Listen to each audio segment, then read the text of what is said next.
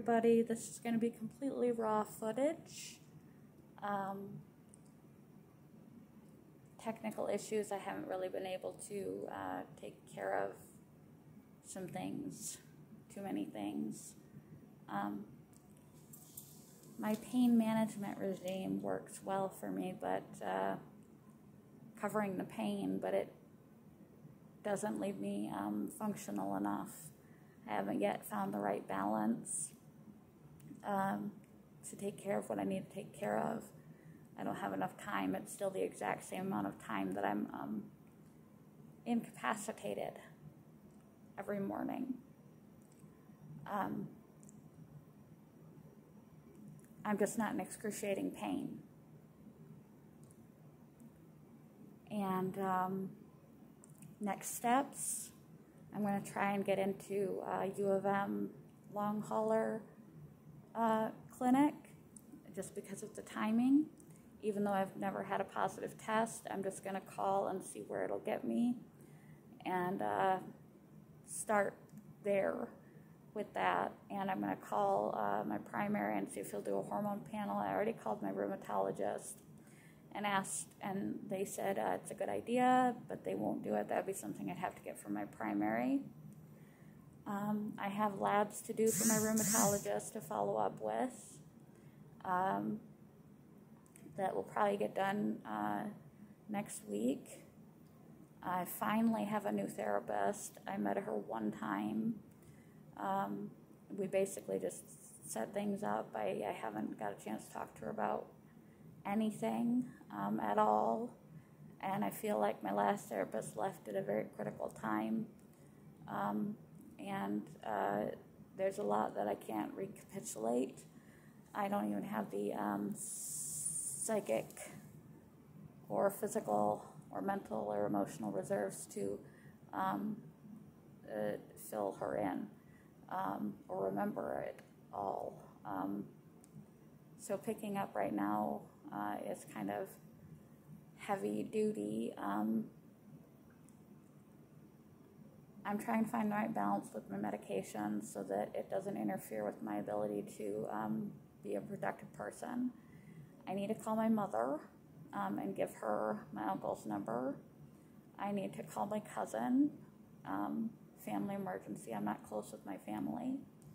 And it came out on Facebook, there's a family emergency, and that sent calls around. And there's still some calls that need to be made from that. And I need to get in the habit of calling my mother more often anyway.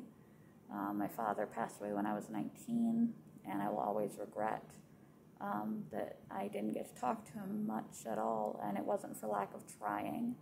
I just could never get a hold of them when I was away at college before he got sick and passed. I don't want that to happen twice, so I need to call my mom. And I won something. Oh, I'm also looking into internet coaching from someone who claims to have helped coach people to recover from CFS.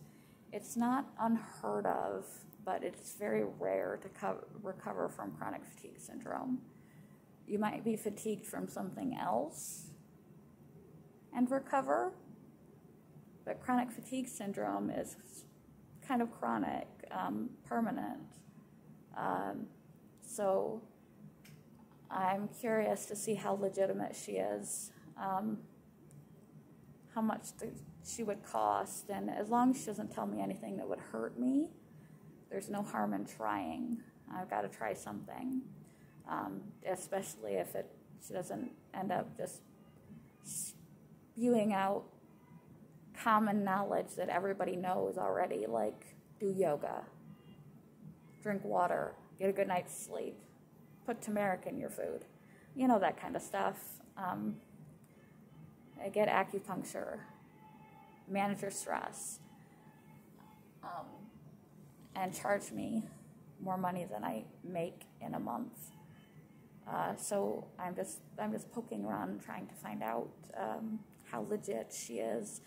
And if I can afford it, and she seems well and true in her intentions, then as long as she doesn't tell me to do anything that would be harmful, things that are good for my health are good for my health, so why not give it a shot? So I might do one-to-one coaching with somebody, and I won Lisa Bilyeu and Evie Pomp-Horace from Women of Impact, their sub-show inside the show of Women of Impact, where Evie co-hosts. They did a contest, and I saw it at the last possible second and applied that day, and I was like, I don't even know why I'm applying for this. You know, there's no way I'm going to get it. It's part of the reason why I applied for it, because I assumed there was no way I was going to get it. 534 other people applied for it, and it's a chance for a 3-way Zoom call with them. And then my comment got picked, and I was beyond thrilled, but I assumed that I screwed up on the follow-up steps. But then I heard back, and I guess I haven't. I feel really, really honored, really, really excited, and I'm trying to do that hack they always talk about in podcasts, where they're like, you know, excitement in body feels just the same as anxiety, so just tell yourself you're excited. And really, I am truly excited, but I'm also extraordinarily nervous. I don't feel like one of the episodes, Lisa was talking to Mel, and she was like, oh my God, Mel Robbins is on the set. Should I even talk to this woman?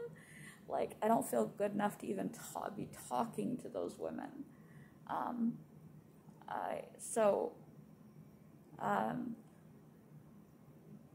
They're so accomplished, and so, you know, it's intimidating, but it's an opportunity to speak with two incredibly intelligent, sound, confident, capable women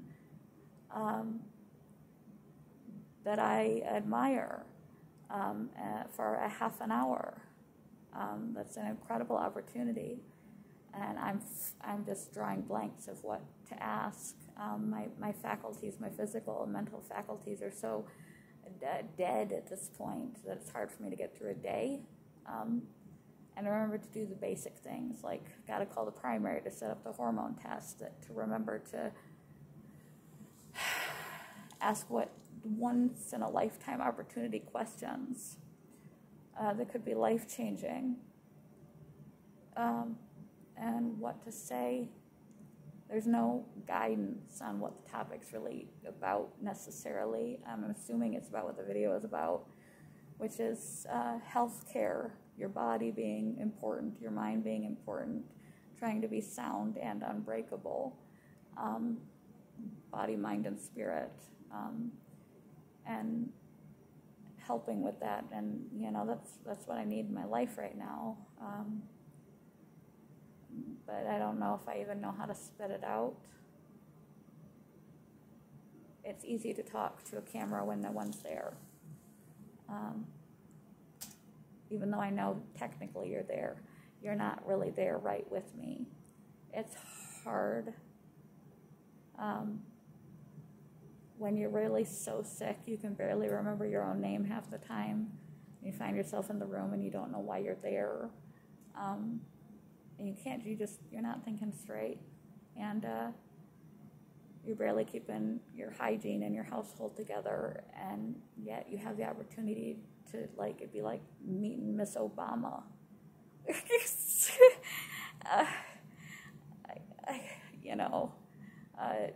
I never get an opportunity like this in my life, and I just don't want to waste it. And I fear, I think that's the thing that I'm most afraid of, is wasting it. So I'm excited, but I'm also incredibly nervous. I don't want to waste the opportunity. I'm hoping to walk away from it with some nugget of wisdom that I can take with me and move forward at least a little bit, even if it only carries me a little ways, something.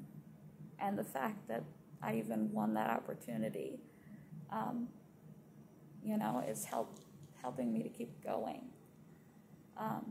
It's what's getting me out of bed to call the doctors and do this stuff, because I pretty much had given up.